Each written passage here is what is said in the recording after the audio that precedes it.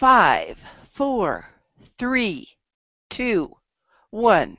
Hello, everybody. I'm Dear Myrtle, your friend in genealogy, and Mr. Myrt and I are going out for dinner, and so I'm just talking through the extra microphone at my workstation here. I'd like to introduce my very distant cousin, Fräulein Schmidt, who will be hosting this evening as we discuss Swedish Lutheran records that are found at MyHeritage in digital format. And so, Fräulein Schmidt, take it away. Well, good evening, everyone. I see that we are have all our ducks in a row. Cousin Russ, I forgot to share the link. You know how Dear Myrtle is. She gets so excited on these evenings that she can take off and leave the rest of us at the helm. Let me share that link so that we can have a few people join us if they wish to on the panel. Thank you. While you're doing that, we have a comment coming in from the community from down under. Laura says, yes. Me, Swedish descended Dutch. I'm sorry, I'm going to miss that word. So burger.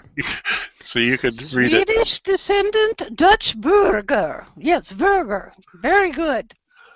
All right, and Laura is from Australia. We have a couple of other people viewing us at the moment. And let me talk to you a little bit about this gentleman who has joined us on the panel. This is Jason Oller. He is from MyHeritage. But if you've been following his dance card of late, you'll see that previously he worked with special projects and was managing partner relationships at FamilySearch. And you will then see that before that he worked for 7 years managing and producing index content over at Ancestry.com. You know, Cousin Russ, we got to have a dance card to keep track of who's who and where's where. You bet. Okay, but it's all good. So let me put the camera on you, Jason. And you might want to unmute your mic for a bit so that we can talk to you a little bit. Oh, you really don't want to put that camera on this? Well, it's all about building trust because people then can become familiar with who you are. I understand that you demonstrated Swedish Lutheran records to Dear Myrtle when you all met at NGS, the National Genealogical Society Conference, this past May. This is still the same month of May. And she was quite taken with what you have to offer at MyHeritage. You're very kind. Very kind. Well, yeah, no, it's a really exciting offering that we have that we just managed to publish in the past few months. I was excited to share it. Well, and I think that folks who are not familiar with MyHeritage, you might want to start sharing your screen for a second, Jason. Sure, we'll get the camera back over to you in a minute. MyHeritage principally was known throughout the rest of the world other than the United States.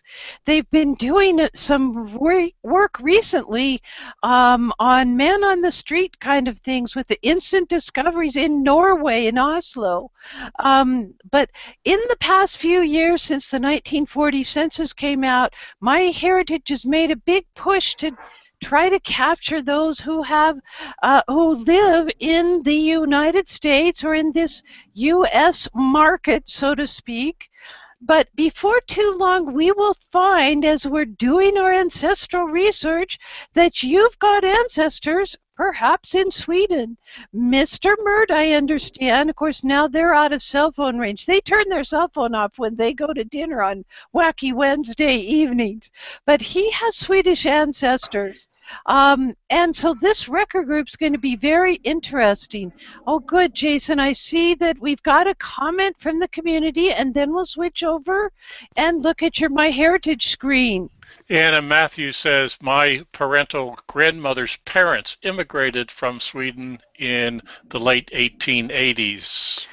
So that's an interesting migration pattern. Anna, perhaps you can give us some more feedback as to where they ended up settling in the 1880s. Quite interesting. You know, an interesting piece of that, I mean, all throughout Sweden from about 1850s to early 1900s, Sweden lost about 1% of their population per year to immigration. Oh, my. There were mass immigrations around that period of time, so her relatives were not alone. Wow. So they probably came with people they knew, friends, neighbors, and associates. Do you have a little PowerPoint you'd like to run before we get into the actual Swedish record? Sure. Let me just pull this up here. Tell me if you can Okay. see it there, if I'm lucky. You'll do just fine. By the way, folks, this just goes to show you that it doesn't take very long to figure out how to use Google Hangouts or Hangouts on Air. The on-air ones record automatically on YouTube. But I see that Jason has pulled up a brief PowerPoint to show us or get us oriented to these examination books. And let's talk about it. Show us what you've got. Absolutely. So just a little background on these household examination books. I mean, to start with, these were examination books where the parish priests, starting in 1684, were directed to go to every household within their parish and test the inhabitants on their knowledge of the catechism. So this started in 1684, but was not completely and widely established until around 1715. These books are available for viewing through 1945, and even through 1991, they're used as the de facto census from year to year. You've got to be kidding me. So what we're noticing is there's not that separation of church and state like we're familiar with here in the United States, where we would never have a religious organization going through and doing a substitute census type record. So You're these absolutely aren't right. census records, but they become census records when it's an every year thing. Is that what you're telling me? That is, and in fact, they even became more formalized as the census around 1894. In 1894, that was really the last year that they were testing the knowledge of the catechism, but still the church was conducting this same census from 1895 on behalf of the state, but the church was conducting it. So very good. Okay. All right, so let me just dig in here a little bit. These census books are marvelous. If you have Swedish family, you should be just incredibly excited to have these kind of books available. Mm-hmm. You can track your families really through time and space, and I'm going to geek out a little bit. I say time and space, and it happens. I'll just go move where on no from man that. has gone before. Yeah, it happens. It happens. So the great thing is these books were compiled by the parish priests, and it wasn't a new book used every year. These books were used for 3 or 5 or 10 years, depending on the population of the census. So you can look in these books, and you can see the growth of each family from year to year to year to year. Mm-hmm. Go ahead. And the concept, I would think, is that in a given locality, the parish priest would pretty much know who he'd buried, who he'd married, and who he christened. Do they call it christening in Lutheran records? In these books, they're referred to as births. Okay. Or fod. My Swedish is horrible, and please don't quiz me on that. But yes, we are referring to them as births in these records. So that's a very important distinction between what they're recording is a baptism as opposed to a birth. So it's not, their birth was not exactly that date. Is that correct? In the christening records, that would be true, but in these records, the birth date should be the birth date. Excellent. Oh, good distinction. So there would be a separate christening record made by the parish priest. Wow. Now, what have you got this about movings recorded as they happen? People leaving and going to the next farm or something? Exactly. Yeah, you're jumping ahead there, but that's one of the most exciting things. So I've got the note there that says birth, marriage, death. These events, so not only did the parish priest go to each house year after year after year and test the people in their knowledge of the catechism, getting that yearly recording, they would also make note of any special events that happened throughout the year, whether it be a birth or a marriage or a death, or whether they moved out of the parish or whether they moved into their parish. So I'll give you more detail on that as we begin to look at some of these records. And then these records really, again, I'm reiterating the fact you can follow your individuals from if you're lucky, from 1684. But the records are extant from 1700 through 1945. If your I family was like already flipping my wig when it came to 1715 as a strong point of compliance, and then I mean, because in England they're happy that it's 1837. That's that's more than 100 years later. So it's pretty incredible, Jason. No, the Swedes and their record keeping are almost untouched by any. I'm in awe of these. And just a quick note, I mean, so I'm representing MyHeritage, and we're working with a group called archivedigital.net. And let me give them a little plug. They have as complete a collection as there exists for these records on their site. Yes. They aren't all name indexed. If you go to archivedigital.net right now, you can see all the images. I believe they're behind a paywall. Yes. But they're beautifully recorded images. These aren't from microfilm. They've actually gone in to every archive, every parish where these records existed, and photographed and created a new full-color version of these records. Full color helps because sometimes you can tell a difference in the ink color, etc. Oh, absolutely. Little clues. So maybe let's dive in. I'm going to go to the web page here. Mm-hmm. See if I can figure out how to do this. You can. Oh, you're very encouraging. I appreciate that. I know you can do it. So this is my homepage on MyHeritage. But I'm going to go to the research button here because this is really where we want to dig into the records today. Okay. And we're hiding these under Nordic censuses right now. Okay, Nordic. Yes, zoom in so we can see. Now, Nordic. Sure. Let me go back so I can zoom in on that. So if you go on the top right corner, you see this field, Nordic censuses. Okay, it's a census replacement again. It's not strictly a census, but it effectively is for Sweden. Yes. Now, let me ask you about the word Nordic. Does that include all of what we call the Scandinavian countries, or is my thinking skewed on that? No, you're correct. It's going to include all the Scandinavian countries, as well as Finland, which is not a Scandinavian country. Oh, yeah, that's that tricky one that had so much trouble with their neighbors. They all seem to have some trouble with each other at some point. Mm-hmm, but I'm glad they're getting along now. There's some really neat countries there. It is good. I love that part of the world. Okay, so I'm going to zoom out a little bit here. And you can see we've got a few collections in the Nordic censuses right now. Yes. They are building very quickly this year, but we're going to just dive into the Swedish household records. So now, go ahead.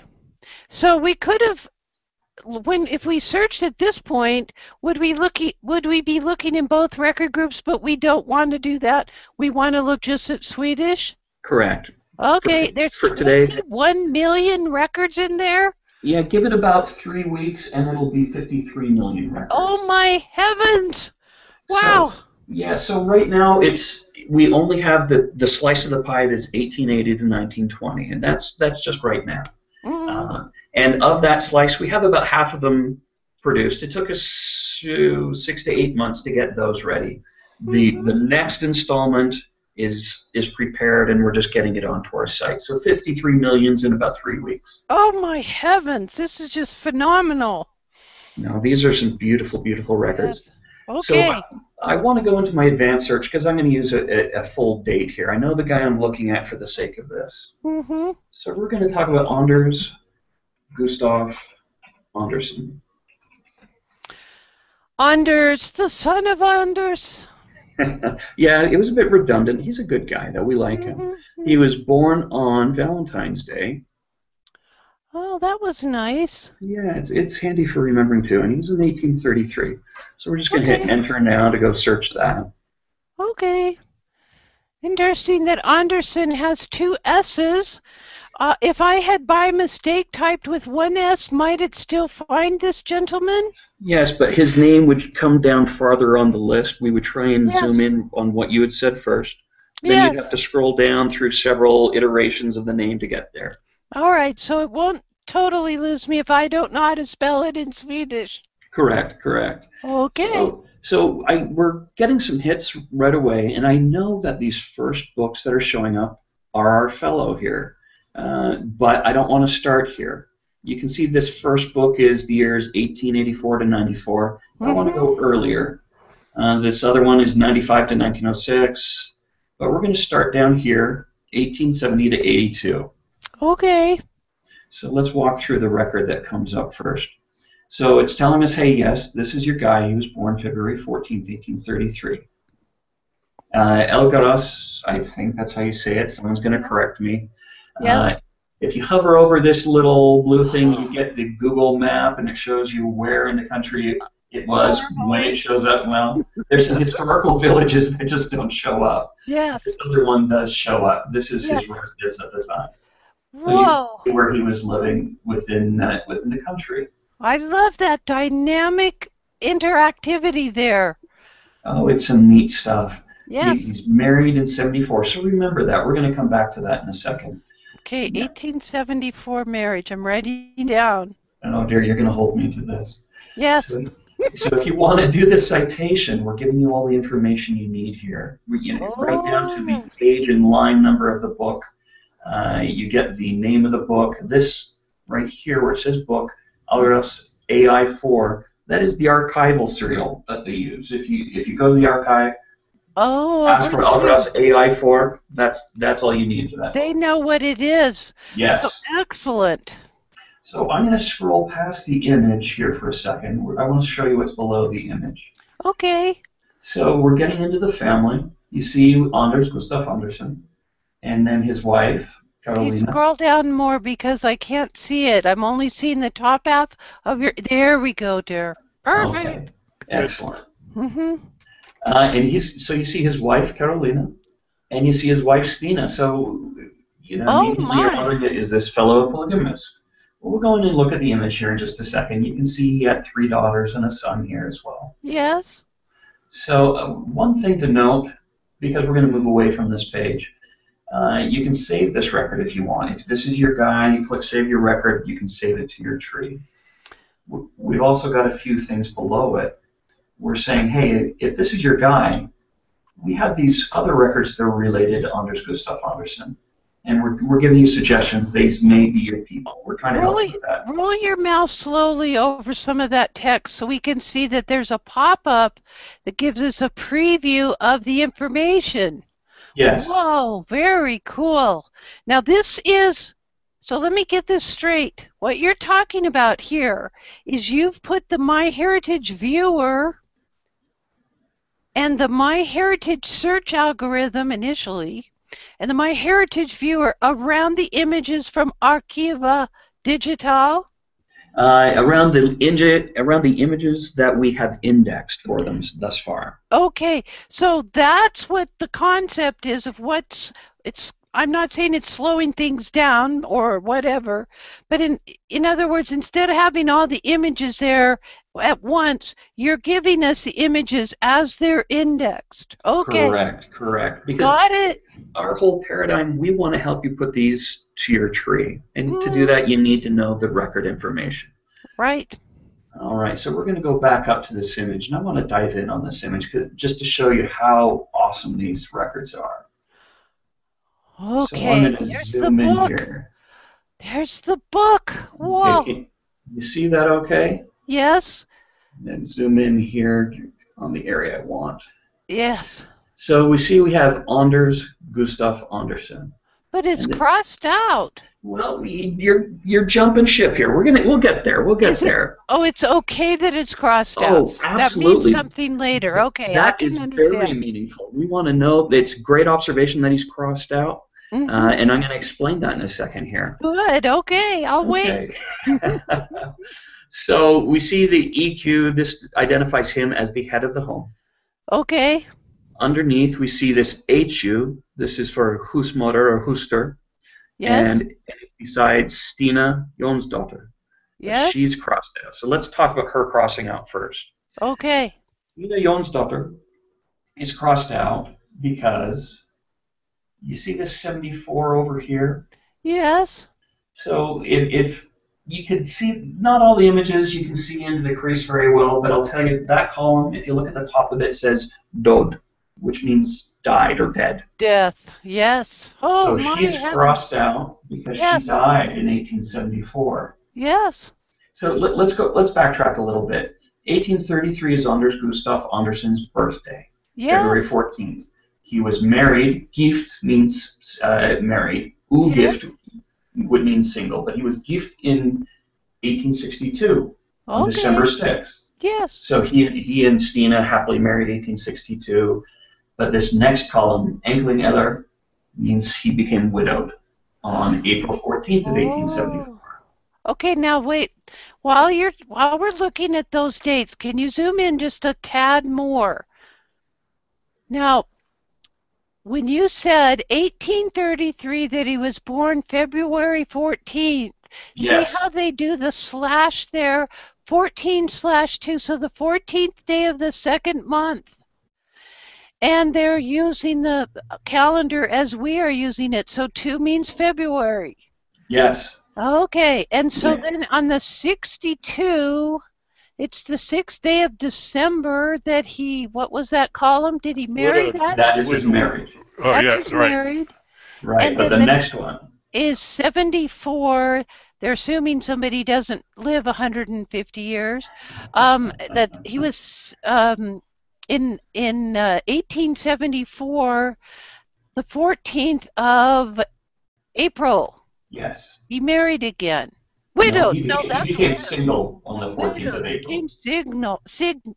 Okay, not divorced. No. Well, in some of the later books, that could be an implied option, but at this time, corroborating it with this death information that you see on the right-hand side, we know that he became a widower. Mm-hmm. And just a point of note, this next column that has the V in it, I'm not going to try and translate that for you or say the word. That just means he was vaccinated for polio. Oh, okay. Or perfect. Polio. Smallpox. I think it was smallpox. I don't think they came up with the vaccine till my lifetime. Yes, I was getting ahead of myself. Okay, but that is his vaccination. You know, I'm just a young kid. What do I know? Oh, yes, we know medical history. I lived in 1874. I remember it well. You look surprisingly good for your age. Oh, thank you. I love it. Do you see, Cousin Russ, how I pull in those compliments? Oh, yeah. She's very subtle. I love that about the Fräulein. All right. So, continuing on, where he's become a widower in 74, but luckily, this marvelous woman over here, Carolina Andersdotter, this is the move-in column. She moves in 1874 from this parish here. So we could actually go to this parish book previous to 74 and find her in that parish as well. So she moves in. That's the name of her previous home, her previous parish. This is, like I'm saying, you can follow them. Go back and find her, and then you find her parents. I mean, these are great. I love it. Okay, so, let me guess something here. Go for it. He was widowed or became single. We know widowed because of the death of that first wife on April 14th, and it looks like that same year in November he marries Carolina.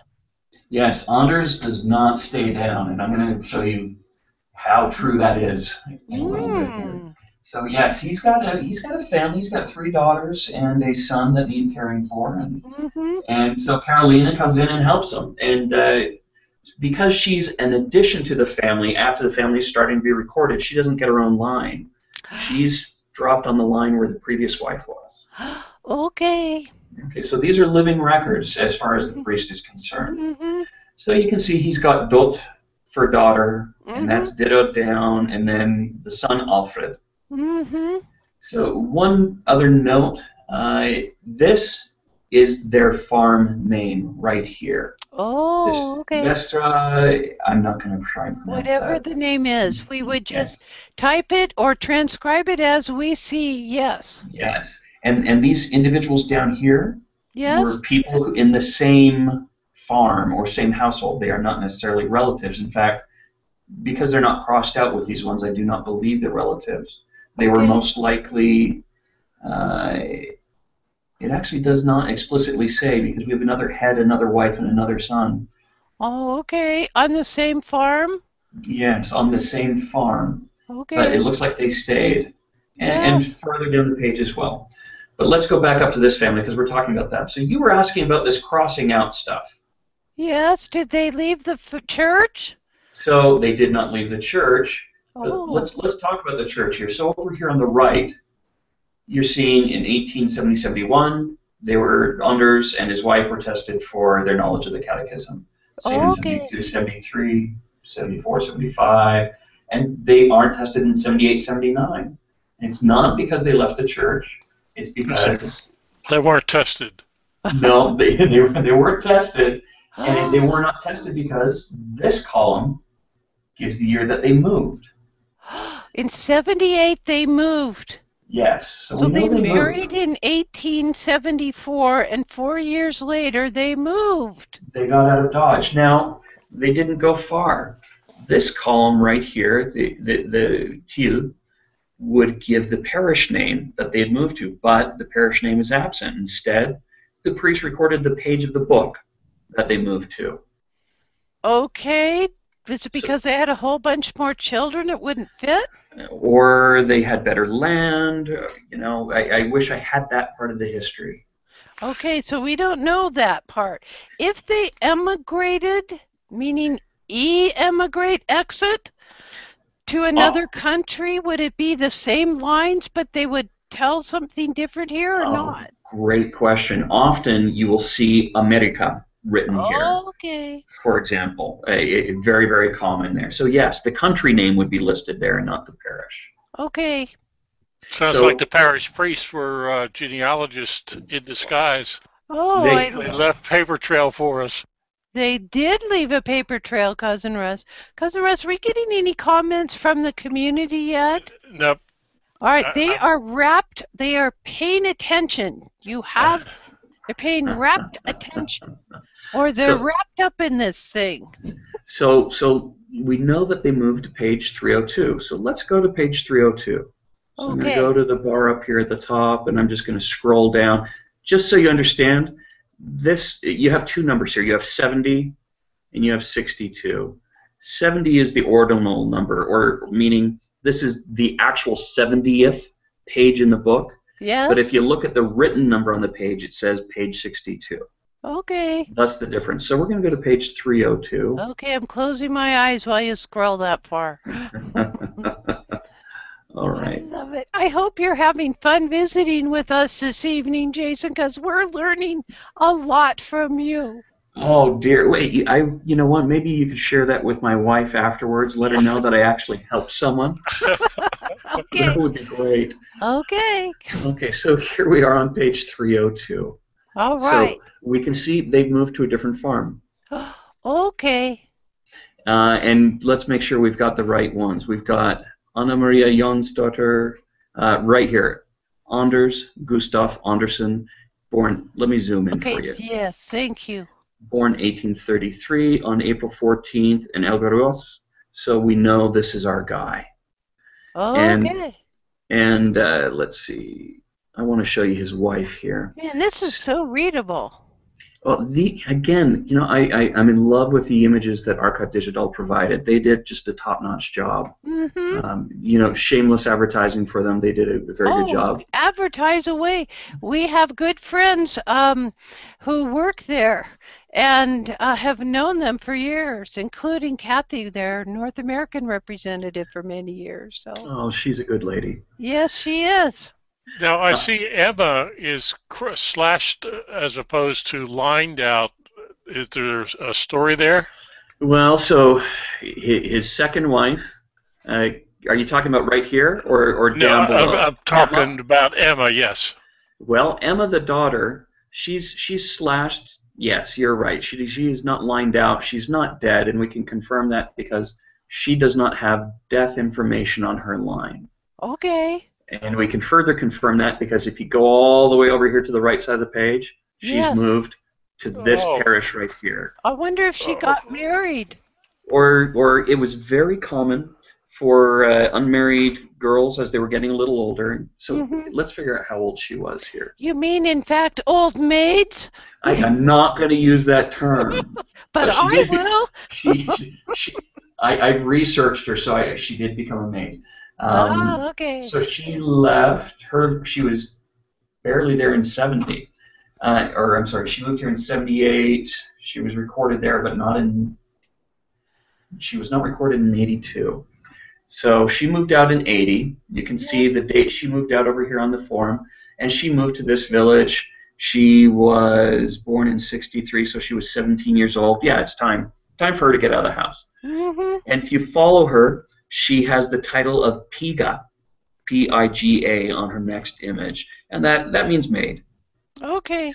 And so she not only became an old unmarried woman known as an old maid of 17, but Piga meant she went into the service of another household to earn her way in the world.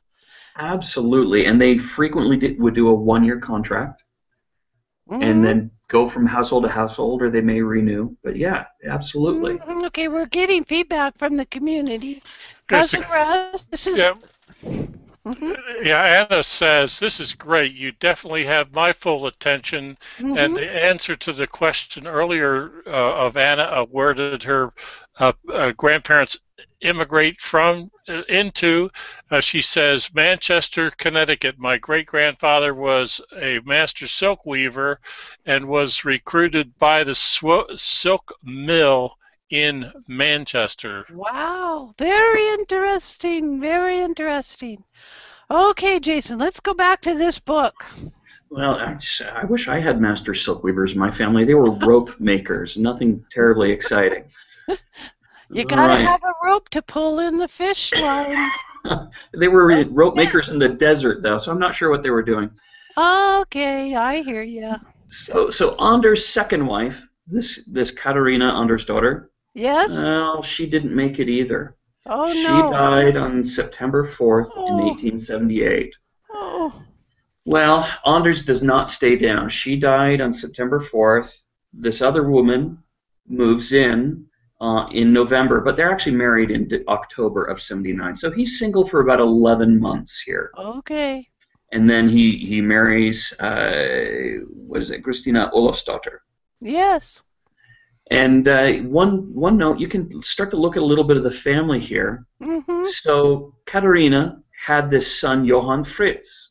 This was their child, and he was born on August 30th in 1878. Oh, no. And 5 days later, Mom dies. Oh, yes, I was doing the math. Oh, my heavens. Yeah, so you can assume that, yes, you're probably correct. Complications. Yeah, complications, and she died because of that. But again, you're seeing the new family coming together. You get their new marriage date. You get her new birth information here. No, she's 15 years younger than Anders. But only 1 year younger than Anders' previous wife. And this was terribly common. The men were often not married until they were established. So that they could provide for a family. So it was very common to have a wife 10, 12, 15 years younger than they were. Okay. I want to ask a question. Sure, the first page, we had two wives, of which Katrina was the second wife. Am I remembering that first page correctly? You are right.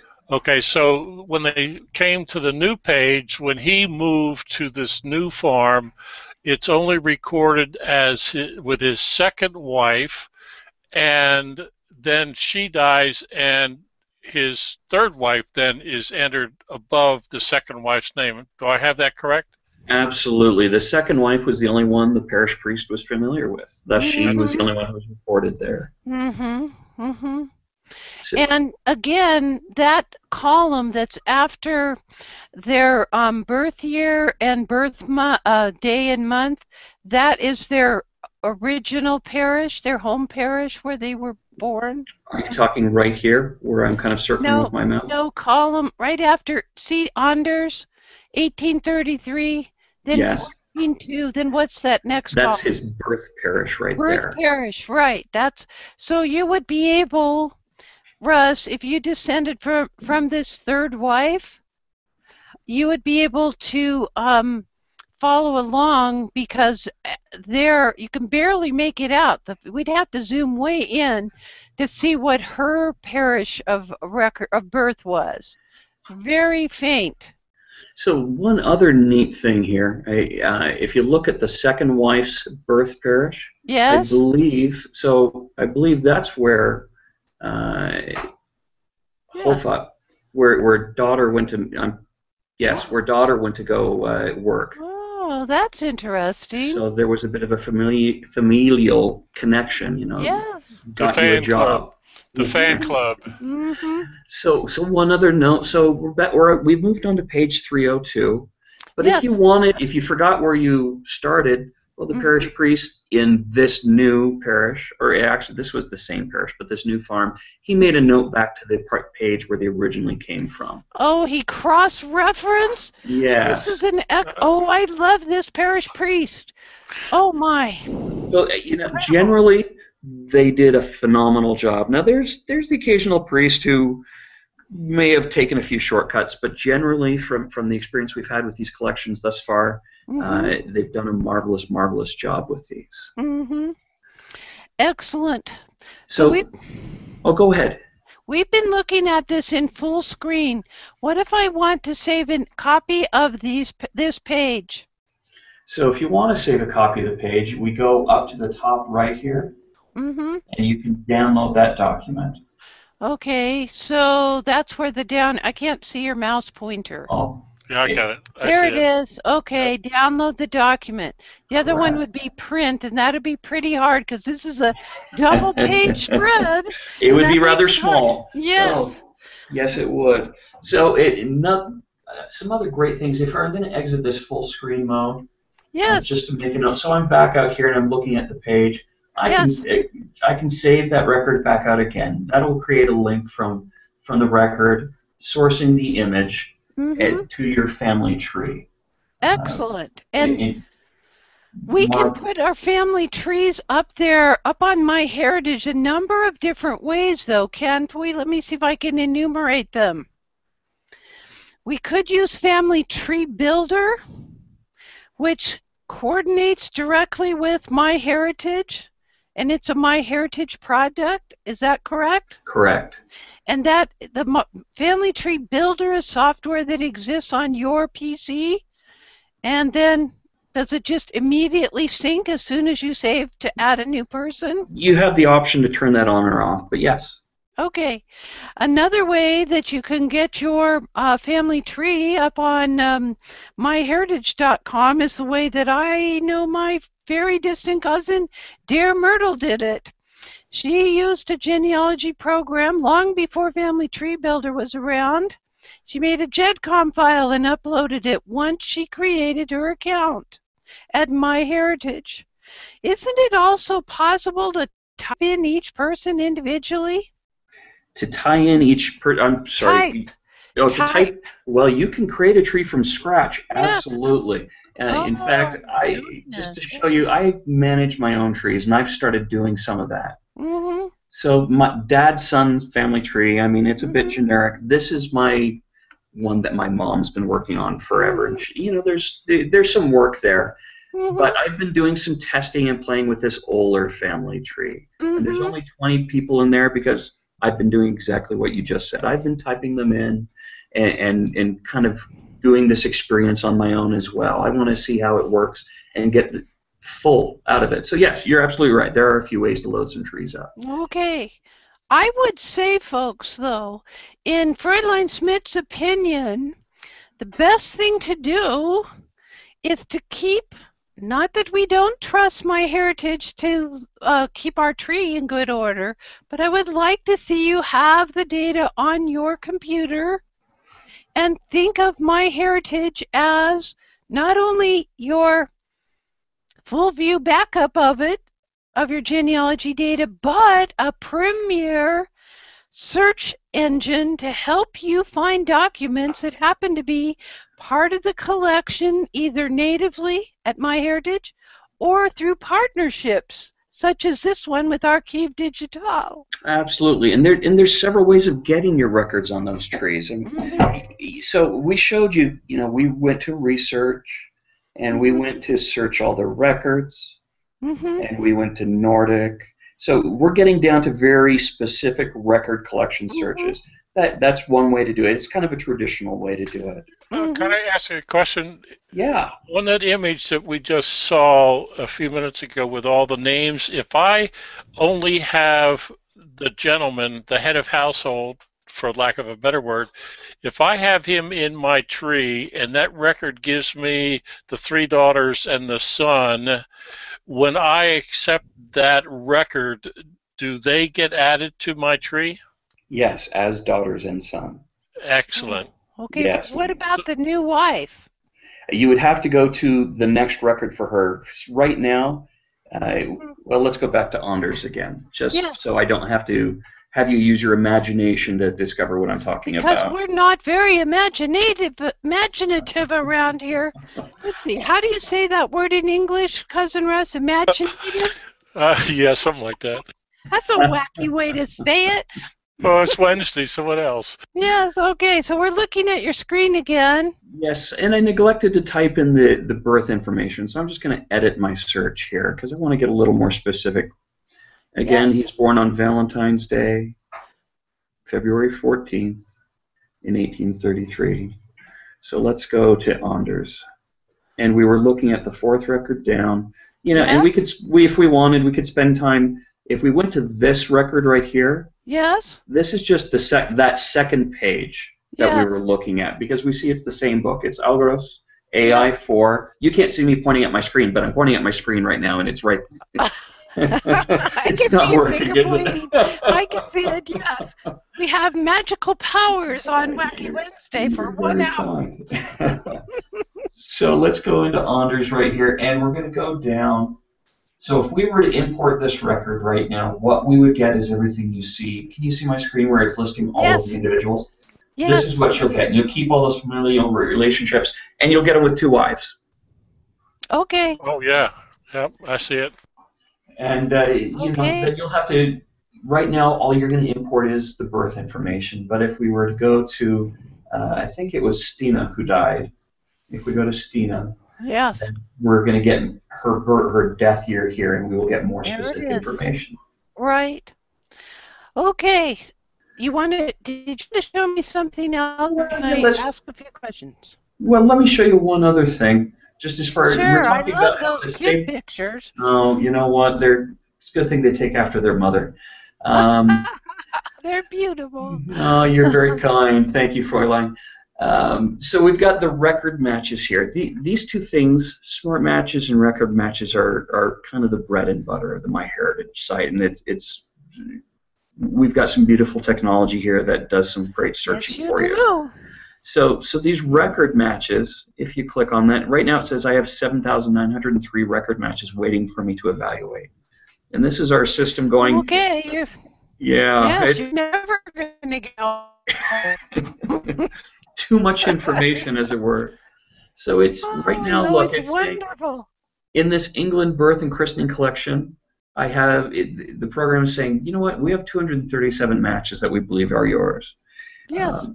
So I've worked with quite a few organizations, and I got to safely say, and I've kind of been taken to task on this because I was skeptical at first.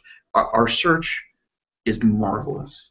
Well, I know that because dear Myrtle told me before she left that she actually was doing research, and she does it down at the she likes shaky leaves and record matches and little suggestions, but she was able to find things on FamilySearch using MyHeritage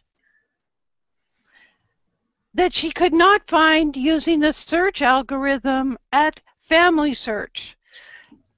Yeah, serious researcher, and so they got a couple of people saying you have a darn good search algorithm at MyHeritage. Yeah, it's very focused. If I'm telling you you have a match, I don't want to throw a statistic to it, but my own heuristic is about 9 times out of 10 the match is my person. It's not a very broad scattershot. So this is one way of finding people. You can go to our record matching. The other way is you can go to smart matches, and this is a little different.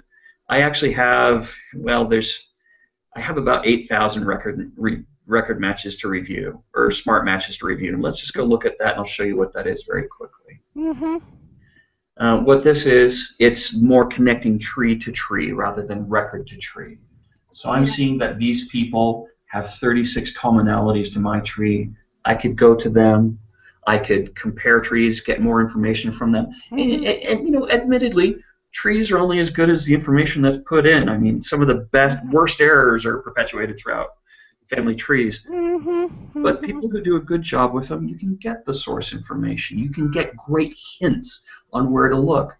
So we do some marvelous linking of trees to allow you to build your own trees, kind of collaborating with others. Yeah, my Genie.com tree and my Heritage tree find each other frequently.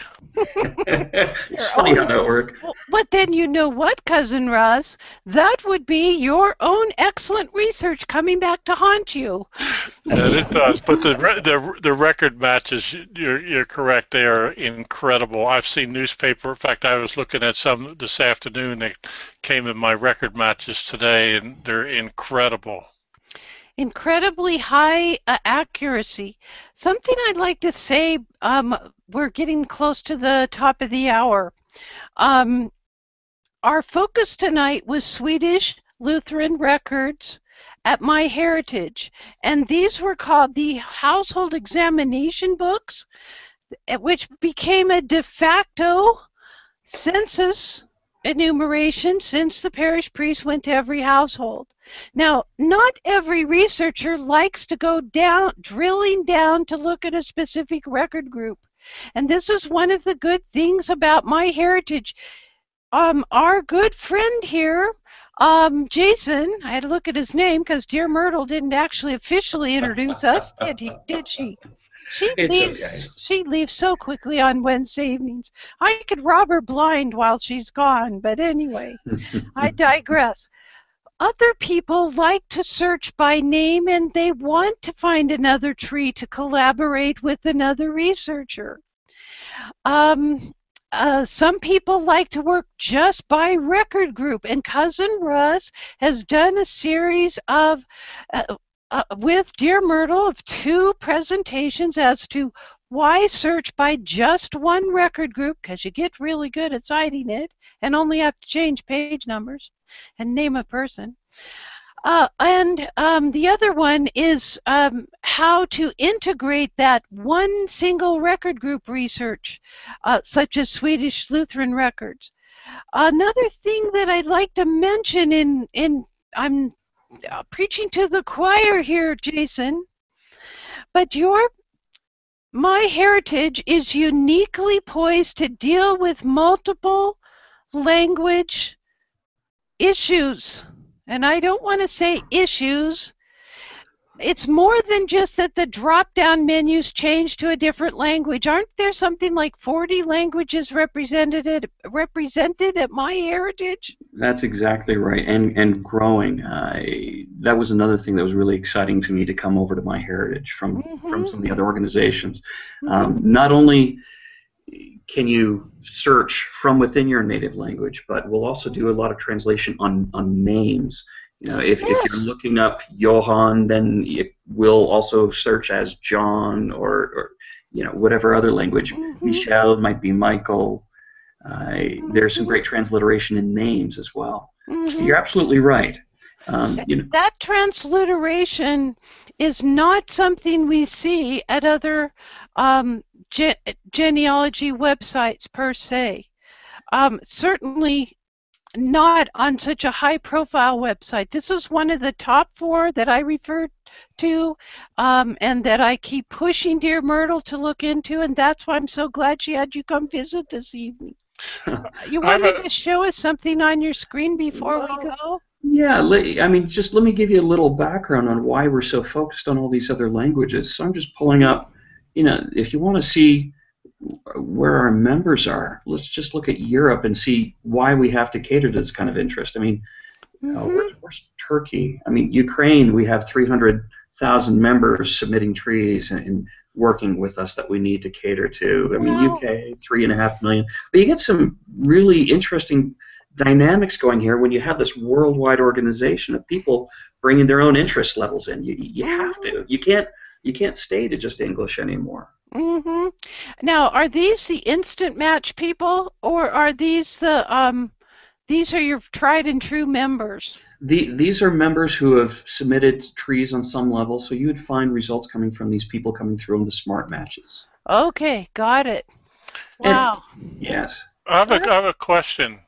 I don't speak Swedish, but I am guessing that what I would need to learn in that record collection that you shared with us tonight, all I would need to know is what's in those columns and understand that language of what those columns stand for and pick out the ones that I want to look at and not have to worry about the language. I might have to learn more about the writing of the priest, but I would not have to learn birth, death, marriage, but what the columns really mean. Is that fair to say? You know what? You can even make it more simply. I mean, if you remember that fod is birth, dod is death, gift is marriage. You know, you've got your vital information there. Well, and I should say, Cousin Russ, I know that you and Dear Myrtle like to preach. I was going to say, you tell your folks to look at FamilySearch Wiki for suggestions, and the Swedish Wiki entry at FamilySearch.org gives you some language hints there of those basic vocabulary words. So that's a resource that can be available to you to use hand in hand with what's across the top. There's also Google Translate. Oh, can I tell you how much I used Google Translate on some of these articles? Absolutely. You know, give it to me in French, give it to me in a couple other languages, and I'm okay. Swedish was not a strong suit. All right, we have a question from the community for you about joining MyHeritage. Russ? Nadine says, with MyHeritage, is the whole world included in the membership, or do we have to get another membership for the world? So let me kind of give you the high level on how the memberships work. There's essentially two kind of paths. You can go in and get everything but the data, which means, you know, if you want to research collection-specific stuff, that might be a separate package. But if you want all the tree look, if you want all the smart matching, if you want all the record matching, that's one package. Or there's just this data package, or there's all three. Or is it the size of your tree, another parameter? Oh, now you're going to get down in the weeds, but yes. Okay. Yes is the great answer. I looked. I mean, I have MyHeritage, but that was one of the things because I had a pretty good sized tree that I put up, and I realized that I had to go, and that's where I learned that there was different sizes based on the number of individuals in your tree. So I think you have a great variety of packages that we can sign up for, not one buys all, you know, buy everything, or you can grow the size of your subscription, I believe. Okay. No, absolutely, and we've tried to cater to not just the beginner. I mean, really, we've got a marvelous thing where you can go to someone on the street and you have them type in their name, their parents, their grandparents, and minutes later we're showing them an awful lot of information instantly. But we also try to, we want to cater to you, Myrtle. That's why we have all these records on the research. I'm not Myrtle. I know I look like her. Storyline, Schmidt, yes. I apologize. I know I look like her, but she does a much better job in the hairstyle department. Oh, you're both handsome women. Anna has a comment here. There is a Swedish American genealogy group on Facebook that is very helpful with translation. I am making a note on that, Anna. Thank you. Okay, this is how we rock and roll around here, Jason. We get a lot accomplished by zeroing in on just one concept in this short hour, and do you see how we're getting help from the community as well as giving help to specific researchers out there who are getting into their Swedish ancestry? Oh, I love it. I hope I can come back sometime. You can come back any old time. Well, you want to unscreen share for a minute so we can see you? Yeah. Oh, really? You want to do that to yourself again? Sure. Yes, Let's see if I can figure out how to do that, Russ. Just unscreen share. Yeah, I think he's coming there back. You go. There we go. He is. So excellent job. And I'll write a note for your wife if necessary. I hope she helped dinner for you, dear. Okay. Oh, thank you, Fräulein. I guess there's probably not a whole lot much more to say, Cousin Russ. Have we handled all the comments from the community? We have, actually. Okay, that's good. All right, well, then, on behalf of Cousin Russ, I'm Dear Myrtle's very distant cousin with the sweet-sounding voice. Hers is so gravelly and low, I don't know how you tolerate it. But I'm Fräulein Schmidt, and happy family tree climbing, everybody. That's a wrap.